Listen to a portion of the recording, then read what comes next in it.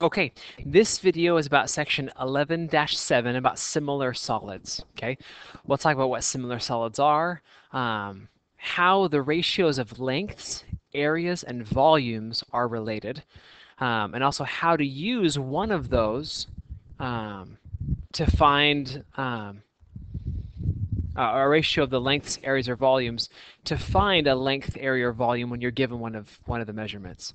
That'll make sense when we actually do some of those problems. Okay, similar solids are very much like similar polygons, except they're solids and not polygons.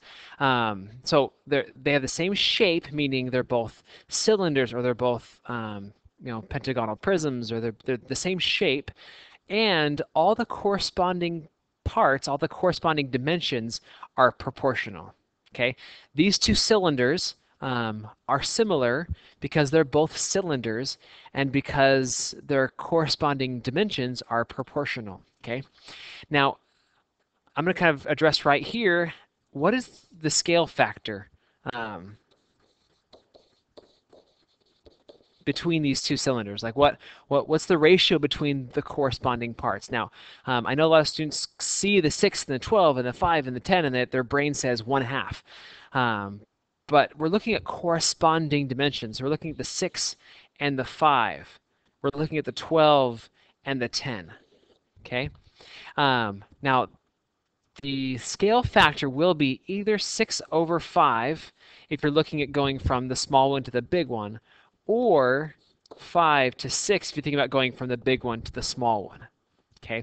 Now we could have used 10 and 12 instead of 6 and 5, except we would then need to reduce and we get the exact same fractions. So the scale factor between these are between corresponding dimensions, and it's 6/5 or 5/6. Either way is fine.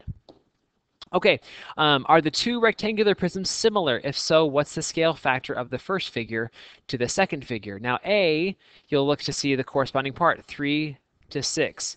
The scale factor is 2, or doubling. 3 to 6, we're doubling. 2 to 4, we're doubling. So every dimension doubled is the second one. So the scale factor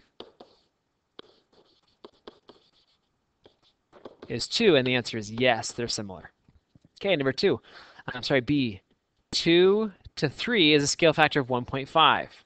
So 3 to 6 is not 1.5, it's 2. And so this ratio is different than this ratio, which means they're not similar. Okay? All right, so these two rectangular prisms, again, they're similar. Okay? The ratio of I would probably say from the first to second is 2, but just for the sake of this discussion, I'm going to go the other way and think about it as 1/2. Okay, so think about a ratio going from here to here. Now, there's a ratio of the lengths. Okay, this is also called the scale factor. Okay, there's a ratio between all the areas. Okay, areas meaning surface area, base area, lateral area, anything dealing to do with an area all have the same ratio, and the ratio of volumes. Okay, meaning the volumes between the two. Okay, now the scale factor is the ratio of lengths, and that ratio is 1/2. We just talked about that. Okay, so anything dealing with a length, the perimeter, the base, the height, the length, the width, the diagonal across the middle of it, anything dealing with a length will have the ratio of 1 to 2, or 1/2. Okay, now lengths are a one-dimensional thing. Okay, areas are a two-dimensional thing. So if I take 1 squared over 2 squared, I get the ratio of 1/4. Okay, the ratio of areas is 1/4.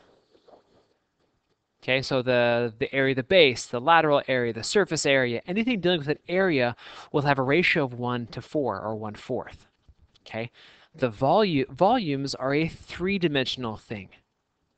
Okay, so it's going to be 1 cubed over 2 cubed. Okay. Now again, you can use that caret button or the X to the Y button on your calculator to figure that out. But 1 times 1 times 1 is 1, and 2 times 2 times 2 is 8. So anything dealing with a volume, now typically that's just the volume of the figure, the ratio of the volumes is 1 to 8. Okay, the book says the exact same thing, slightly different. Let's just see that one too. If the scale factor of two similar solids is a to b, the ratio of their corresponding areas is a squared to b squared. Okay, again, areas a two-dimensional thing. The ratio of their volumes, a three-dimensional thing, is a cubed to b cubed. Okay, the square prisms that write are similar. What is the scale factor of the smaller prism to the larger prism? Now the question is what's the scale factor? Let me get rid of this so I have some more space. Okay, lengths, areas, volumes. Okay, that just helps me keep everything organized. Now what I'm given is the ratio of the volumes. 729 over 1331. Okay, the first thing I'll do is see if I can simplify that fraction. 729 over 1331 to see if there are any common factors, and there aren't any common factors. So I want to find the scale factor or the ratio of lengths. Now this is a cubed over b cubed, right? And I want to find a over b. Okay, so what I have is something that has been cubed, and I want to go backwards, go the other way. Now, we know if it's squared, to go backwards, we use the square root. If it's cubed, what we'll use is what's called the cube root. Okay. Now, on the graphing calculators at school, there's a function called math4. Math4 will give you this cube root thing that you can type in 729, close parenthesis, hit enter, and it will give you the cube root of that number. Now, if you're at home on a non-graphing calculator, or if you use an iPod or something, there's usually an X to the Y button. Now, you may need to kind of figure out which number comes first. I know that on an iPod, it's the number that goes inside goes first, this button, and then the root, which will, in this case, will be either 3 or 2. Okay, so if you use that, the cube root of 729 is 9. Okay, and the cube root of 1331 is 11. Okay, so this is the scale factor of my two rectangular prisms. Okay, a slightly different question, but very much related. What's the scale factor of two similar prisms with surface areas of 144 and 324? So I have lengths, areas, volumes.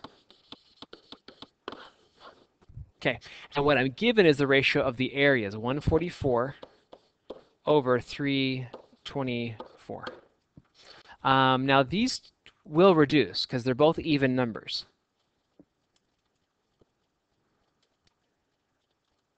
Okay, in fact, the number that goes into both of them is 30.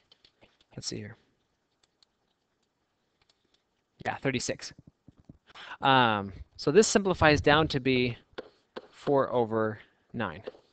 Okay. Now I don't think you actually have to do that, since I think 144 and 324 also happen to be perfect squares.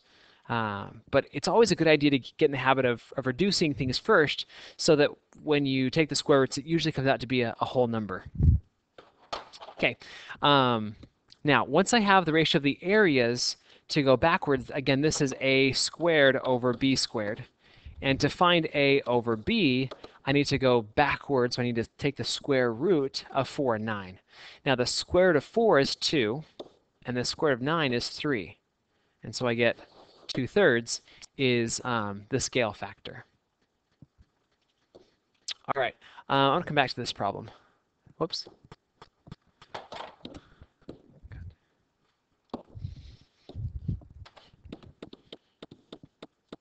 Okay. The volumes of two similar solids are 128 and 250. The surface area of the larger solid is 250. What is the surface area of the smaller solid? Okay, so I have length,